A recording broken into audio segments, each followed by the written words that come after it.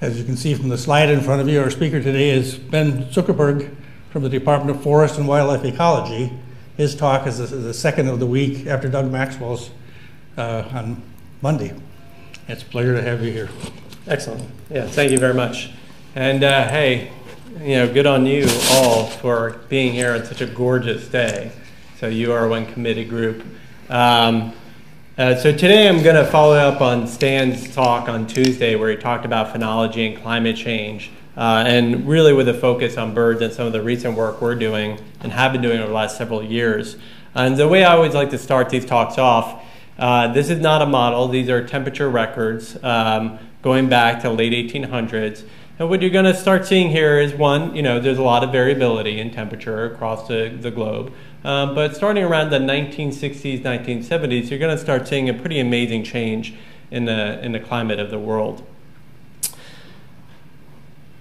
And during that time then, what we've seen over roughly about a 100-year period is a pretty amazing warming pattern, such that we've seen about an overall 1 degree sort of Celsius increase in global average temperatures. And many of these areas that we know to be warming the fastest tend to be sort of these more northerly latitudes over here and over here. And all those hatch marks that you see are significant trends at a grid scale.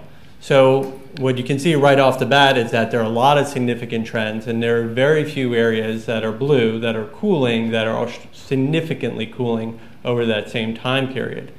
What I would say, though, is that we know that this warming is very heterogeneous over space and over time. So if you actually look at it within the United States, there are definitely areas that are getting warmer faster, parts of the Northeast and the upper Midwest and the Southwest, and that there are what we refer to as warming holes, especially in the southeastern part of the United States, that are cooling in some areas, but what we know now is that that warming hole is beginning to close.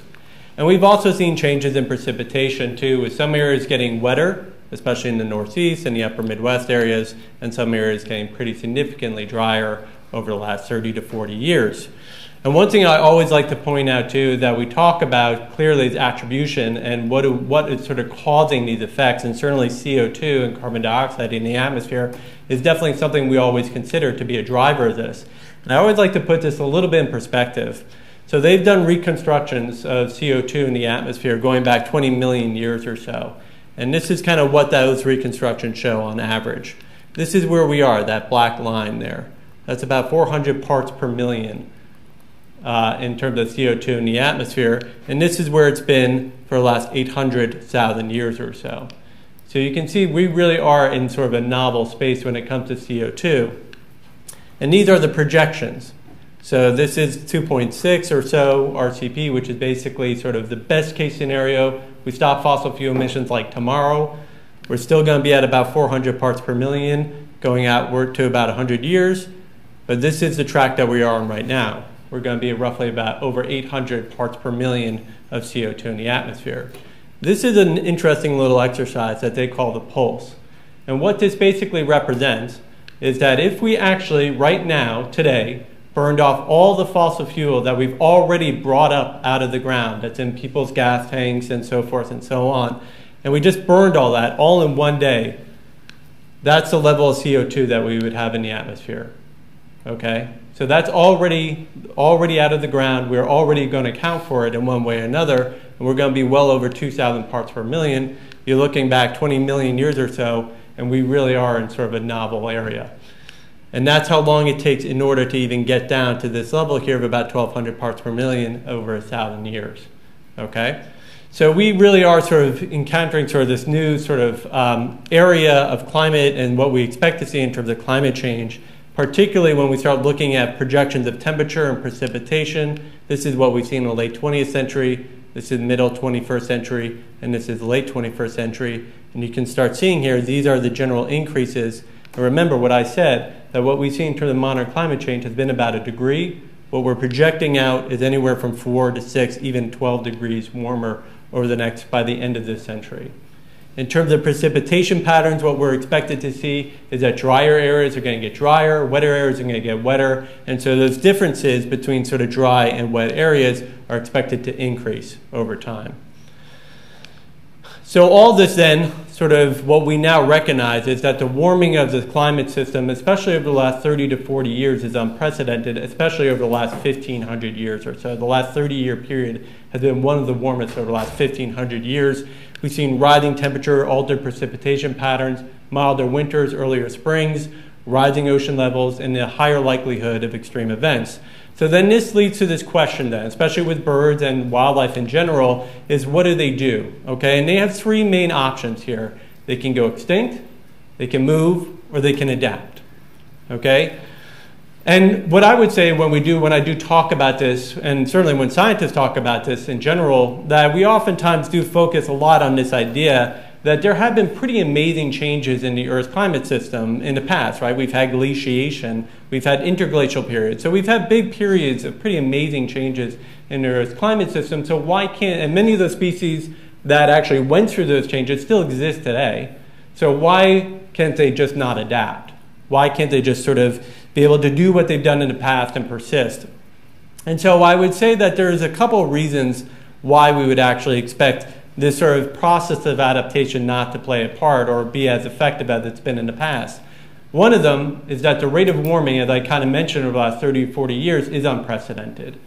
Okay, when you look at 1,500 years ago, when you look at different periods of time, there have been periods of warming up, but the rate at which we are on that trajectory, we are quickly going outside the bounds of any of that sort of historic variability. The other is that we have pretty significantly altered the Earth's template, right? Well, now that over 40% of the Earth's surface is tied up in agriculture, many of the same pathways and escape routes that species have used in the past to accommodate climate change no longer exist for them.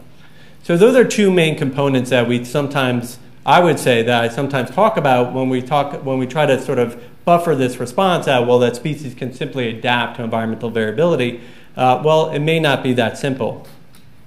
So what I'm going to talk about today then are some of the lines of evidence that species are in fact responding to climate change. I'm going to kind of broadly touch on all these topics in very sort of quick ways. One of them is this idea of range shifts. The other is community shifts. The other migration patterns, population declines, and disease. I'm going to give you sort of evidence that we've sort of collected and others have collected over time that have started to sort of try to disentangle and quantify these responses. So first, range shifts. So back in the 1990s or so, when we really started thinking about the ecological responses to climate change, one of the sort of the broader and sort of, I'd say, well-known predictions was this idea that species will in fact shift their distributions, shift where they are occurring in response to climate change. And the main prediction was that if we have in fact warming, let's say throughout the northern hemisphere, what we expect to see is that southerly and sort of warm adapted species would shift northward, especially along their sort of range boundaries, their distributional limits, and that cold and winter adapted species would actually shift northward as well. And we refer to these as these poleward shifts, okay? And so this sort of systematic shift is something that people really wanted to start quantifying and seeing if this is actually playing out over time. And one of the areas, and I know Stan kind of talked about sort of the importance of sort of long-term monitoring data, long-term natural history data, but one of the areas that people really started looking at were breeding bird atlases. So those of you who are not familiar, breeding bird atlases started back in the 1960s. What these are, you can imagine this is New York State, but we definitely have one in Wisconsin too, is that people go out and they can visit these 5 by 5 kilometer blocks. And within these blocks, they record what birds that they're seeing. They record their sort of level of breeding activity. And they do this, these are all citizen scientists, these are all volunteers, but the amount of data is actually pretty good. So there are over 400 atlases that are conducted really throughout the world, from very local, almost sort of county level sort of atlases, all the way up to continental wide atlases. And now about 70% of them are actually repeat atlases. And the real advantage to repeat atlases is that you go out there and you can detect change. So here we've got a southerly, warm adapted species. Anybody know what bird this is? Anybody? Come on, any birders? All right, like a wren. So this is a Carolina wren, right? And by its namesake, you would expect this is to be a sort of warm adapted, southerly adapted species.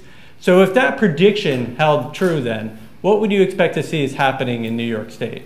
Would they be increasing or decreasing in terms of their distribution? Increasing. What? Increasing. All right, excellent. And that's exactly what's happened. So in 20 years, okay, their population, their distribution increased by almost 300%. Okay? So you've got this really nice, powerful data set in which you can actually start being able to look at distributional range boundary shifts for these species. And because they're repeated throughout the world, what we've actually been able to see is this poleward shift, and that repeated for across many different species in many different areas of the world, that this poleward shift is in fact happening along these range boundaries. What about the future? Well, a lot of groups like Audubon are actually actively trying to model then not just how they're shifting northward over time historically, but what do we expect in terms of the future? And so they are building these bioclimatic niche models that basically capture the climate space for individual bird species. And so that sort of dark line here is the wintering distribution for loons now.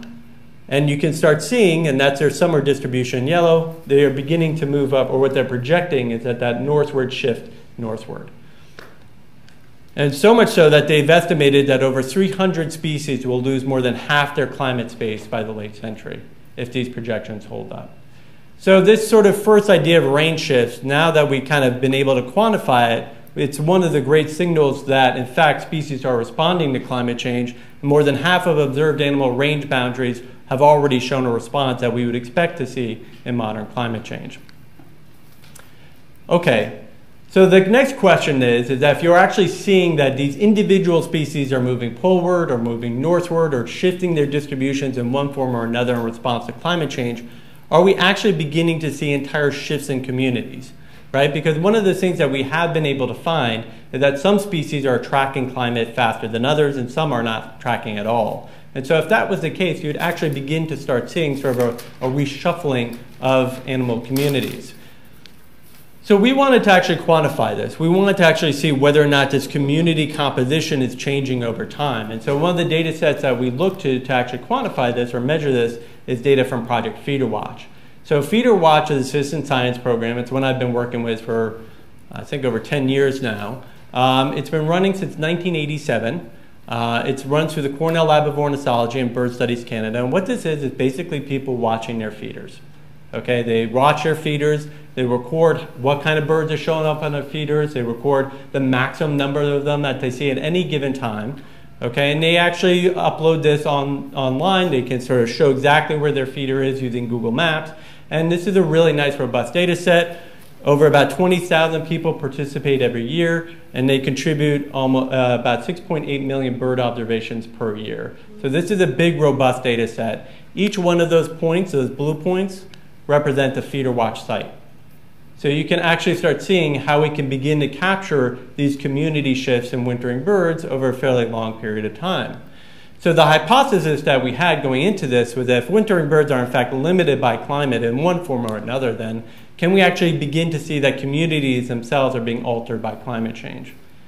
So going into it, the idea here is that if you're, let's say, a Feeder Watch participant and you're outside and you're kind of watching your feeder, you might see a community of birds like this, where you might have, let's say, a cardinal, a tufted titmouse, a Carolina wren. And so as you kind of move upwards or northward in terms of your location, maybe if you're living in the mid-Atlantic states, you may have very similar species, but maybe a few of them are sort of in lower abundance or higher abundance. Maybe you start getting different kinds of species, like a junco or chickadee start showing up at your feeder. And as you kind of get up into the Great Lakes region, well, maybe you start having a very different kind of community of birds. You start having tree sparrows, you start having white-breasted nuthatches at your feeder.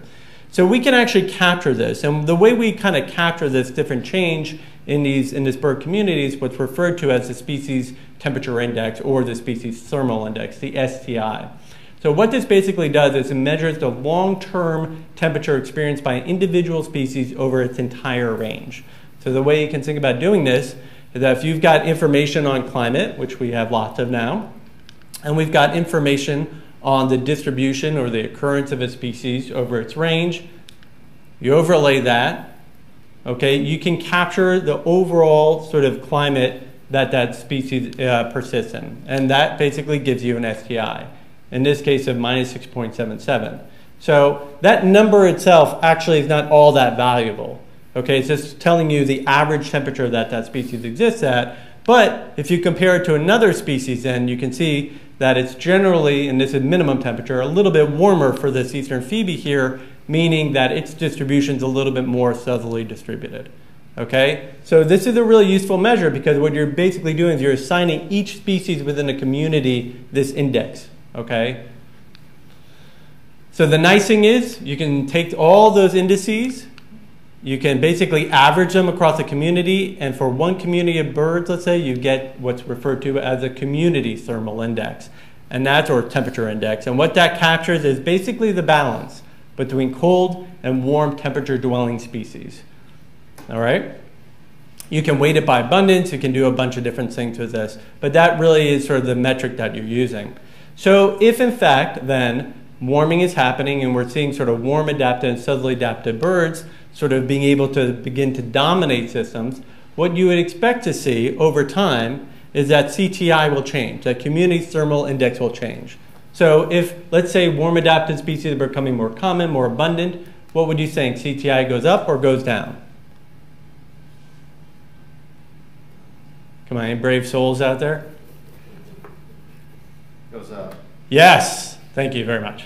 So you expect it to go up because they're becoming more dominated by these warm adapted species. And that's exactly what we found. Overall, throughout the eastern United States, that over time, throughout this, with these wintering bird communities, that the community temperature index generally increased from 1990 to 2012.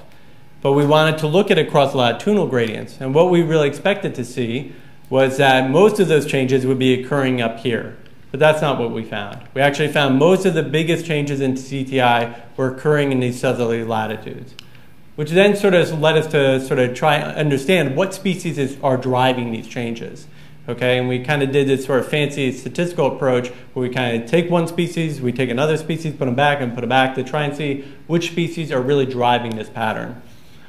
And so what we basically looked at was what's referred to as species contributions. And here, these were the traits that we wanted to focus on: body mass, northern range boundary, and whether or not they were increasing their distribution. Okay? What we found was that the species that were really driving it tended to be smaller bodied species. They tended to be species that were more southerly distributed, and they tended to be species that were increasing in their distribution. Okay, they're increasing in their abundance in many of these areas. Southerly distributed species, or sorry, smaller bodied species, tend to be much more sensitive to variation in temperature and much more sensitive to things like cold snaps. So the less cold snaps you have, the warmer you have in terms of these winter temperatures, these smaller bodied species can take advantage of those warmer temperatures. So in general, what we found from this study here was that this group of community of birds is beginning to take over, or beginning to sort of reshuffle this community of birds. And it's being driven by these warm adapted birds taking advantage of these warmer temperatures, smaller bodied species that were southerly and increasing in their distribution. So that was sort of one example, but what about the future communities? And that's sort of what I showed there is what we've seen over the last, let's say, 20 years or so. What do we expect to see in terms of future communities? And there's been kind of really neat work where you can kind of take these distribution models and then project them into the future, kind of like I showed there with the Audubon. And here, this is wintering bird species richness throughout North America, or throughout the United States and Canada here. And you can see that wintering bird species richness goes from about 157 species all the way down to 11. That generally, there's a little bit more species down here in the southeastern part of the United States. This is breeding bird species richness now, about 72 to 9 species. These are kind of hot spots of breeding bird species richness here and here. And then the projections then forward, what would we expect to see with wintering birds, do you think? Would they be increasing or overall or decreasing? Decreasing. Decreasing? I got one for decreasing. Any other predictions there? That's right. What about breeding birds? Do you think they're increasing or decreasing?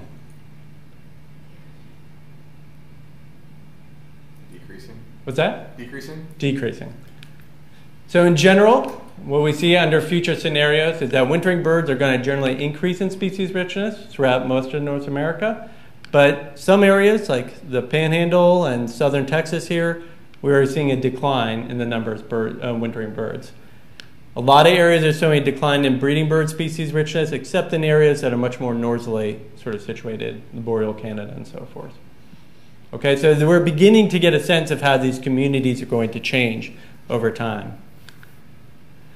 So let's talk about migration then. And I think Stan went over some of the sort of neat evidence out there about migration patterns and earlier migration patterns, and sort of noted how Leopold and others kind of were some of the first to kind of obviously put forward the importance of phenology, taking observations of when species are showing up, or when you get flowering times, or calls, and things like that. So we're kind of in a new age now, where a lot of these observations are being collected by sort of citizen science at broader scales. And so going back to that feeder watch data set, it can actually be really useful for capturing phenology as well. So here we've got the American robin, and this is showing from based on feeder watch data, areas where we see lots of robins, areas where we have few robins, and areas when we have no robins. So if we kind of look at the upper Midwest here, you can see, yeah, there are some robins scattered about, but for the most part, they're generally not wintering here as much as they are kind of down here in the southeastern part of the United States. So that's January. And this is February, and you can see that pattern is still kind of holding true for the most part. And then this is March. And you start seeing that migration, that early spring migration as they kind of come through the upper Midwest, and you start seeing how we start seeing more of these birds coming in and basically coming in from the southeastern United States. We can do this for roughly about, with feeder watch data, it's really cool, it's really good at getting at these sort of earlier spring migration events, and we can do this for roughly about a dozen or so species. And when we've done this, what we have shown pretty consistently is that, in fact, yes, spring arrival is happening earlier. Many of these are short distance migrants, so that they can kind of take advantage of the different sort of weather conditions, more so than like neotropical migrants that are coming from Central and South America. And what we have shown too is that we can capture not only their sort of first arrival, but also what we refer to as their median arrival, when the entire population is kind of coming. The first arrival usually captures, I'd say, those sort of the first few individual birds that are kind of coming into an area, whereas the median arrival is kind of capturing the full population. And these things don't always happen in lockstep. So what we are beginning to see is more non-uniformity, meaning that these sort of arrival patterns in terms of first arrival and median arrival are happening at somewhat different times due to sort of these earlier springs. Sort of another kind of neat study that was done was looking at nesting data. And this was a really cool work that's done by Peter Dunn, who's at UW-Milwaukee, and Dave Winkler. And what this really takes advantage of, at the Cornell Lab of Ornithology, they've had a nest record card program going back to 1966. And in fact, when I was a research associate there for a couple of years, and actually my office was right next to a whole set of drawers. And if you opened up these sort of drawers, you found these just stacks and stacks of these nest record cards. No one had ever digitized them. They're just like these troves of these nest record cards that have been sort of being collected over 20, 30, or 40 years. And so if anybody ever wants to do a PhD or something, let me know, because it's amazing. This would be a really awesome sort of data set. So Peter Dunn and David went through and they collected nest record cards for tree swallows.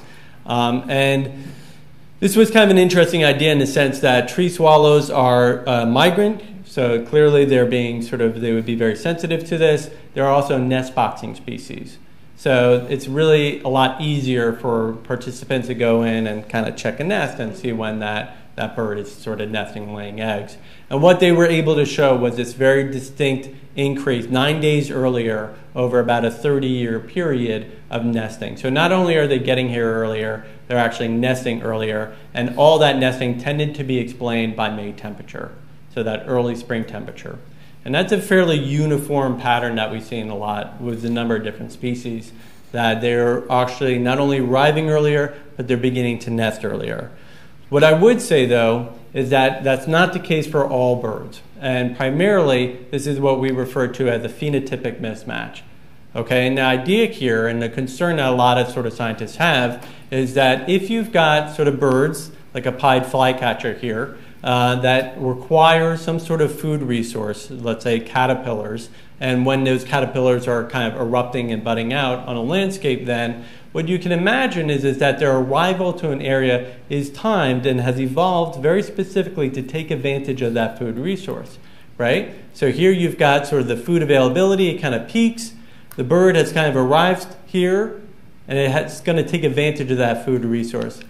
Now, it's not necessarily that the adult bird coming is going to really try to hit that resource peak right there. They're coming a little bit before. Why are they coming before? Why do you think they need that peak resource? Not like exactly when they arrive, but a few weeks after they arrive. Find a mate and nest. Yeah, so what's that food resource for? What's that resource availability for? For the chicks, right? So actually they have evolved to come to predict almost when that food resource is going to happen, not necessarily for their own survival, but for their nestlings to really take advantage of it, okay? So what we're seeing though is that when these birds arrive, especially these neotropical migrants, it's not so much guided by temperature. What do you think they're using to tell them to get to their start migrating? Sun. Or sun, yeah, and day lengths, right? Yeah. So they're very tuned in with day lengths and photo period, okay? And that actually, they'll start doing what's referred to as migratory hopping. They'll start heading in the right direction, and then they'll take off. And all that is cued by day lengths. Is day length changing? No. Temperature is. So most of the resources that they're taking advantage of are these insects, these caterpillars. And what you're seeing is that those caterpillars are much more sensitive to warming temperatures and they're erupting earlier. Okay? But that arrival time remains fixed. You know what, Yeah. doesn't this just make people who do what you do wonder about why can't the future be here now so that we can develop interspecies communication so the birds get on the line with the whoever that deals with the insect population and they can coordinate their arrival? Yeah, and some of them are better at it than others. So like short distance migrants I talked about before, Yes. they are actually have a bit of a competitive advantage because they are able to take advantage of this more than these migrants. And the problem is that these long distance migrants in particular are increasingly mismatched with these caterpillars. And what they've shown is that the areas where they're most mismatched, and actually these tend to be the most northerly sites, because that takes longer for these birds to get there, they're having 90% declines in their populations, in the bird populations over those two periods. So what I would say, though, is that this is awesome work that's done by Christian Both back in the 2005. This is still controversial. And primarily it's controversial because in some cases birds can actually, I wouldn't say have advantages to being mismatched, but what it does is it reduces competition. So the nestlings basically are in some cases, have a little less competition for those resources. But in general, the worry is this idea of phenological mismatch and the idea that certain species are increasingly asynchronized with their food resources. Okay, so let's shift on to population declines. Okay, and so one group of species that I've always been particularly interested in are grassland birds. For those of you who don't know, these are birds that are clearly honed in on sort of open areas. They've been really hit hard primarily by habitat loss, the conversion of tall and short grass prairie to agricultural areas and suburban, exurban development, removing that kind of habitat. Here you've got bobolinks, eastern meadowlarks. You see those red areas are areas where they're showing population declines of over 1.5% per year, okay? You can see this sort of pattern here is pretty consistent among all grassland birds. Okay, in fact, out of all the guilds or groups of species that we know throughout North America, grassland birds are the ones that are declining the fastest over the last 40 years or so. Okay, so there's no doubt in my mind that what primarily is driving this sort of pattern is habitat loss for grassland birds. But what we've been really interested in is whether or not sort of the effects of climate change, drying conditions, and warming temperatures are going to exacerbate these losses in any way. And so what we've been able to do is actually sort of model sort of what we refer to as the demographic niche. So The idea being sort of where are their best conditions going to be for nesting success for these birds. And we've done this with Senso sparrows here. And what you can see is that those areas that are sort of red and yellow are really good nesting success. Those areas that are green have very low nesting success. And for this species, when we predict it out into the future, what we're predicting and projecting is an almost complete demographic collapse right up until here, which is sort of the core of their area. And what's really driving that is precipitation and changes in precipitation for these species. And what we're really concerned about with grassland areas is if you think about being able to be buffered, from extreme events like rainfall, like flooding events, if you're a grassland bird, you have absolutely no coverage whatsoever, not like forest breeding birds or other species. So when we actually look at it, so what we actually did was we actually looked at about a dozen different grassland birds. We took about 81 studies and looked at about 21,000 different individual nests. And what we actually were able to see was that in some cases, bio-year precipitation, which is basically the amount of precipitation a grassland receives about the year following, the year right before the breeding, actually increases nest success. So the wetter conditions they actually do a little bit better. The grassland is a little bit more productive, you have more insects, so that makes a lot of sense. But during actual breeding, when they're kind of settling in for May, June, August, it's a negative relationship. So when you have too much precipitation occurring in these areas, when you have lots of rainfall, then you basically reduce overall nesting success, okay? In terms of May temperatures, basically, you want to get away from the very cold and the very warm here. Okay, and both those conditions, those extreme events, tend to reduce nesting success, really dampen it. The interesting thing that we wanted to explore here, though, was that for many grassland bird managers who think about managing grasslands, they really like to try and think about big grasslands. Because when you have smaller grasslands, you have sort of a higher likelihood potentially of those populations blinking off. Okay, and what we found was that many of the effects of temperature on nesting success was really driven by that patch size. So much so that in those sort of smaller patches, the negative effects of May temperature were much stronger. And when you start looking at bio-year precipitation, the positive effects of that precipitation were much stronger in those smaller patches. So that patch size, or how big those grasslands are, really influence the impacts of temperature and precipitation on these sort of grassland bird populations. Okay, so the last sort of case study I want to talk about is what I like to refer to as death and pestilence. And so in this case, there's a lot of interest out there as to whether or not climate change could in fact increase disease risk for a lot of wildlife populations. And so I don't know if any of you are familiar, but every now and then, especially in the Great Lakes, we get these big sort of mortality die-offs of birds, these big sort of mass die-offs of birds. And we've been having this happen really for a fairly long period of time, going back to the 60s, where suddenly you get sort of thousands of birds showing up on the shorelines here. You do have these sort of episodic periods where they kind of go away, but then they start coming back and they start just to show these sort of big mass mortality events that happen. And we've seen this in Lake Michigan, Ontario, these big pulses. And as you can see here, it's getting increasingly a problem. And we're talking about thousands and thousands of these water birds coming up on a shore. So can anyone guess as to kind of what may be driving this? So a lot of what we're concerned, sorry, did you? Is it temperature? Well, but what's the mechanism? It's not necessarily they're getting too hot and just dying. Has anybody heard of anything referred to as avian botulism? Okay, so this is a really sort of interesting sort of disease and problem out there. The reason with the threat of avian botulism is really due to this sort of anaerobic bacterium that evolves. And it's this botulism type P that kind of pops up in the Great Lakes every now and then. It produces this bacteria in anaerobic conditions, meaning oxygen-poor conditions. It will produce a neurotoxin.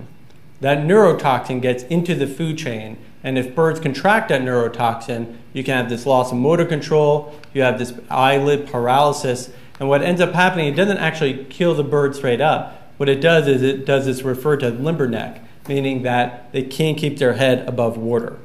Okay, so they basically cause a paralysis and they end up drowning. as their head goes down and they lose control of their neck. And so it causes respiratory distress and these big mortality events. What are the conditions whereby this spore-forming bacteria occurs? Are you going to explain that to us? Algae. So what they really do consider happens, or what there's some debate about this, but what they do feel happens is that in very clear waters, and so we have zebra mussels, right, infiltrating a lot of these areas, a lot of the lakes, it actually causes more clear water, which allows for more sunlight to penetrate, and a higher growth of algae mats, cladophora mats. And these big sort of algae mats then, with warmer temperatures, generally are the perfect breeding grounds for this type of botulism, for this bacterium to propagate. And then, if you got enough of this in the system then, and you start higher and you got lake bottom and sediment and the algae and the building up of this bacterium, it then begins to propagate through the food chain. It goes up through crustaceans, it goes up through bivalves, you can get it through bivalve eating fish, and then of course it goes all the way up through this biomagnification process to these water birds. And so we actually worked with the USGS and the National Wildlife Health Center, and they started what was referred to as the Avian Monitoring Botulism Citizen Science Program. And what this basically was a group of people who went and basically did these very fixed transects along the Lake Michigan shoreline. And they repeatedly went by and actually collected information on when carcasses started becoming deposited. And this was a really nice citizen science program that went on for about 3 to 4 years. And they were able to kind of capture not only the seasonality of these big, massive die-offs, but the spatial distribution of them. Where were they happening? And so we looked at this for a number of different species when they started showing these big mortality events. And where were they occurring and when were they occurring? And we were able to couple it with information on lake temperature data and also on the presence of cladophora, those big algae mats. And we used this we were able to capture this using satellite data. And when we combined that with the information from the AMBL surveys then, we started actually being able to see that when you had warmer temperatures, the higher prevalence of these algae mats, it actually synchronized these big mortality events. So this was an important finding in the sense that these mortality events weren't happening sort of randomly in different areas, that when you had these pockets of warm water, when you had the presence of these algae mats, over 40 kilometers or more, so almost 25 miles or so, it would synchronize those big mass mortality events. And the problem is, and what we're concerned about, is that most of the future projections suggest that lakes are in fact going to be getting warmer and that these algae mats will actually become much more prevalent in the future. Okay, so I kind of walked through then what I would say are some pretty good lines of evidence that many birds are in fact responding to climate change, from rain shifts all the way down to disease outbreaks. And what I hope you can kind of start seeing here, and I sort of following Stan's talk on Tuesday, to me, really, we wouldn't be able to say any of this without the use of citizen science. Citizen science has actually been critical. People collecting information, the general public, for collecting biological information has absolutely been essential for being able to document the ecological impacts of climate change. And where I see this going in the future, and this is actually one of the first Christmas bird counts that were done in 1900, and they've been done every year since then, that these data sets have actually been pretty valuable, and we're only becoming more valuable. I think we're going, and we already are going mobile applications, use of smartphones. We're seeing in crowdsourcing and actually having people help analyze the data. And so really what we are beginning to see is the fusion of disciplines across science. And so I just got off the plane from a meeting in DC, meeting with NASA about 3 hours ago. And for the last 3 days, most of these scientists who are experts in satellite observations and remote sensing, almost, I'd say 70% of the projects were incorporating citizen science in some form or another. And that's a real shift. Now we're having climatologists, remote sensing, ornithologists, data management, computer science people working together with these groups to actually think about how to attack these problems in an interdisciplinary way. And to me, citizen science is really one of the cornerstones at which sort of we're aggregating around. Where I see it going is this. And to me, eBird is one of the best examples of this. So this is an online checklist program. They get over 5 million observations per month that people are submitting using their smartphones, and they're doing this throughout the entire globe. When you've got information like this, we are in a whole new era of being able to look at the distribution of species, the abundance of species, and how the environment changes that. So much so that we can start modeling these distributions. This is tree swallow. You can start seeing their migration pathways. This is a model that's built on eBird observations. We use climate, we use land cover to do this modeling, and you can start seeing this is their breeding area, their fall migration, their overwintering area, and they're coming back into spring, settling into their breeding areas, and then going back down. So we're now actively building this model for hundreds of species and being able to use climate data and other sources to actually build these models. But it wouldn't be possible without people enlisting in eBird and contributing those data. So I kind of put forward then, although we've got the science, we really continue to struggle with the conservation. And to me, I would say some of the obstacles to actually promoting climate-smart bird conservation clearly are external to our scientific community, right? I think we all know that. There's plenty of naysayers out there who talk about climate change and distract from what needs to happen in terms of a broader conversation. But at the same time, there are obstacles even within our own community. And I do a lot of sort of reaching out and talking with managers and conservation planners. And I heard stuff like this all the time. We can only talk about adaptation. So meaning we can't talk about mitigation. That's just too politically charged. Okay, so yeah, we can talk about adapting, but in terms of any like real active role in terms of reducing fossil fuel emissions or even in our own sort of behavior, we can't really talk about that. Climate change diverts resources from more urgent problems, invasive species, environmental pollution, habitat loss. And so climate change is getting way too much sort of scientific attention. And my point about that is that we can't look at these things in silos, that there's clear interactions between all these different factors that are happening. Solutions only exist at broader scales. I'm a manager, I take care of my own property. There's nothing I can do with respect to climate change and managing against or for or buffering species or trying to reduce their overall vulnerability. Communication is not what we do. We are scientists. Okay, we shouldn't have to go out there and try to communicate or talk to or tell a message. Okay, and that's a big problem right now because we need more people to be effective communicators of climate change.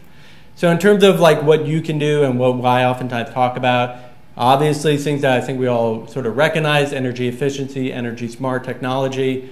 I'd say continue to talk about it. This is a major one. You know, talk about it with friends, talk about it with relatives, talk about it over the dinner table. Because you'd be surprised where most people get their information on climate change. It's not from, I think, in many cases, from reputable sources. Be a citizen scientist. Go out there, collect data. We need it. And with that, I'd kind of end on 3 numbers. What's that number represent? 1 planet. I always get that answer. That we definitely have 1 planet. 1 person. 1 person. Ourselves. But what's 1 represent? From what I talked about in the beginning. Is it the fact that we've warmed 1 degree Yes. so far? Over the last 100 years, we've warmed 1 degree. Everything I talked about today has been in response to that number. Everything we've done in terms of scientific research over the last 20 to 30 years has been in direct response to that number. What's that number represent?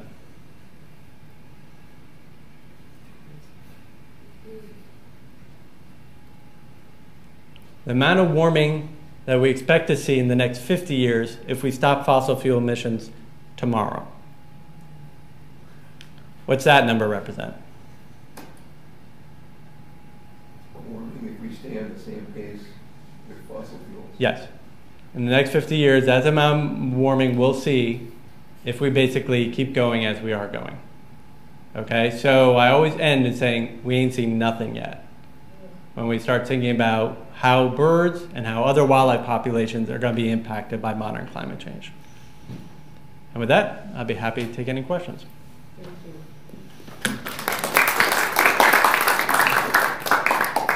I know that birders are, I consider them the most active of all citizen scientists. They've been doing, they're just absolutely devoted. What's another group that is, I'm just wondering if, for example, if they're hunters or fisher people, what's another big group that's... Yeah, it's a great, actually, it's a really cool question. I think there are different groups that are becoming comfortable and interested in citizen science. So, for example, in observing and collecting and sharing. Yeah, and so a really good example of this, we've got a program out there called Snapshot Wisconsin, okay, where we sort of use camera traps. People deploy here in the state. There's over 1,000 people that are part of the program. Almost 70% of the people in the program are hunters. Okay, because that's a tool they're used to, camera traps.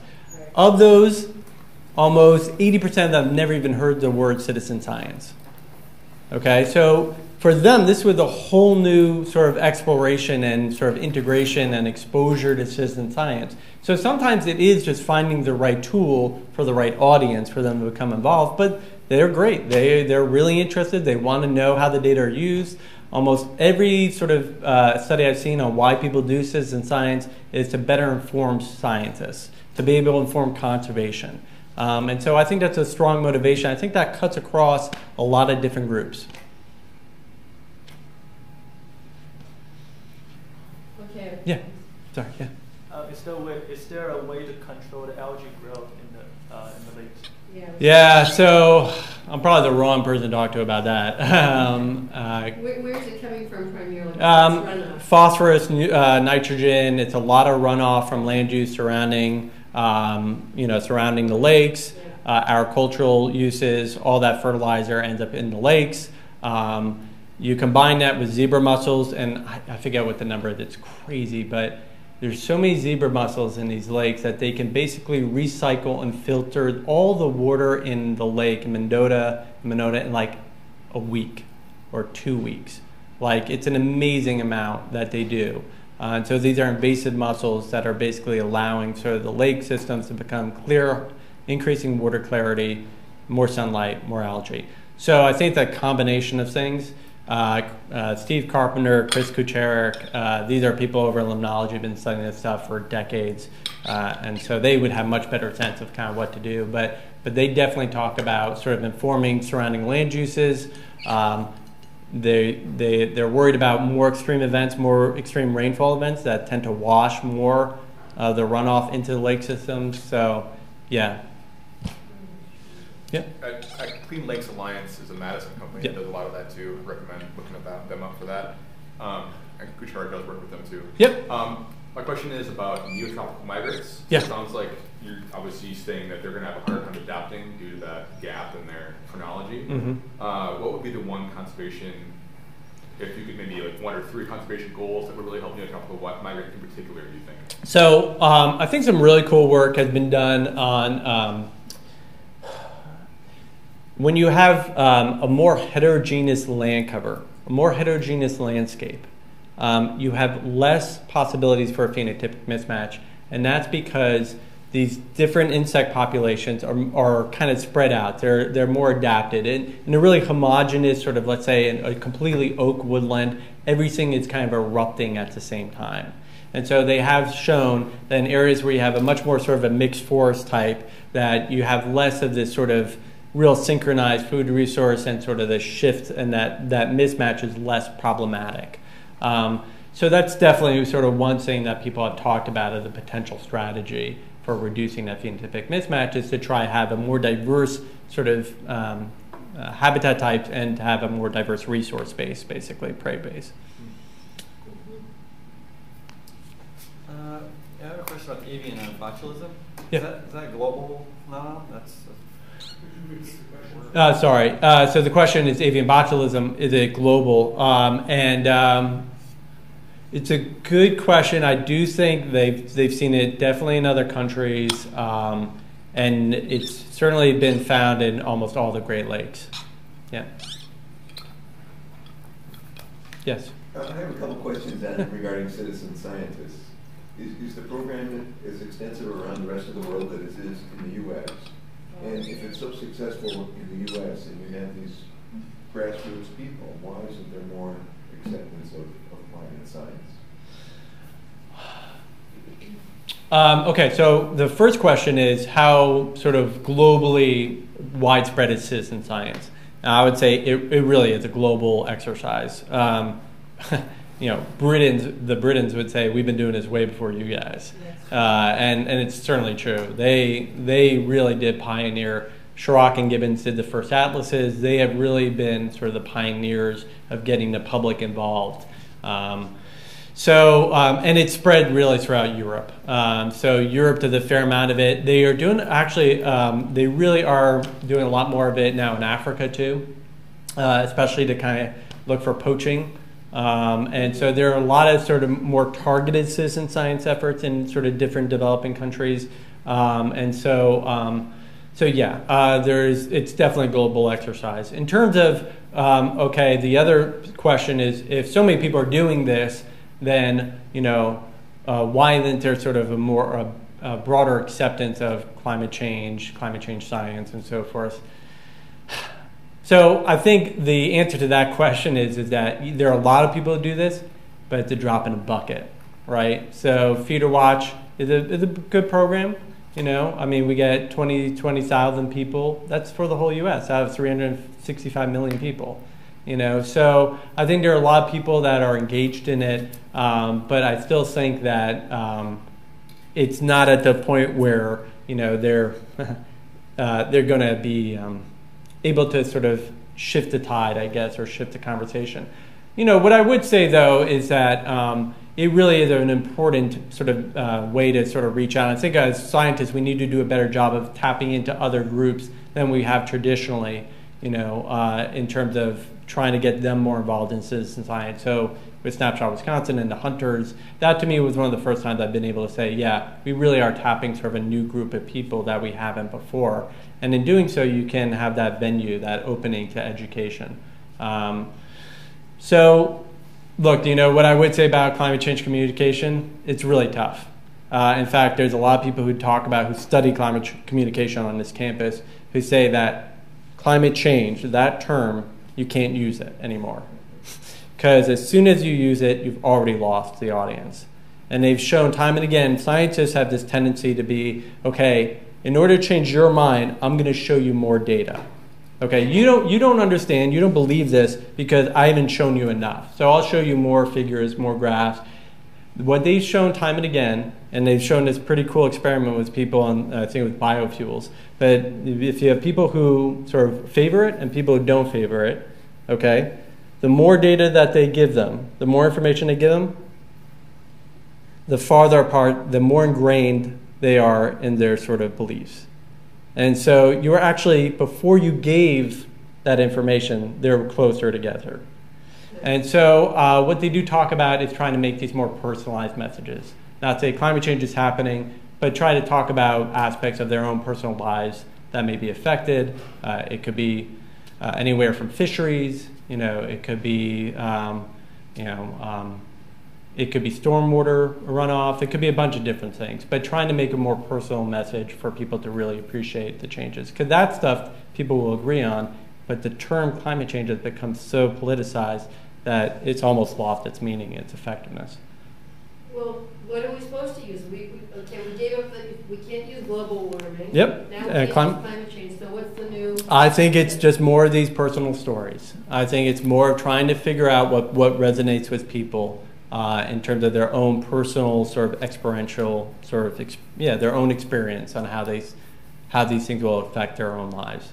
And you need the right messengers, and they've shown this time and again. I'm pretty sure it's not Leonardo DiCaprio. And they need to find who can be the messengers for these different groups.